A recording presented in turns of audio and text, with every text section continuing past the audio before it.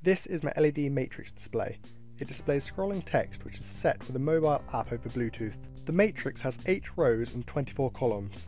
An Arduino Nano controls the matrix with the use of shift registers. The output of the shift registers are wired directly to the pins of the LED matrix modules. The display is powered by a battery that's rechargeable via micro USB, and there's a power switch just above the charging port. The casing was designed in Autodesk Inventor, exported as STL files, then imported into Slicer for 3D printing. An HC05 Bluetooth module was used for the communication with my phone. It uses serial communication with the Arduino Nano via the RX-TX pins to update the text.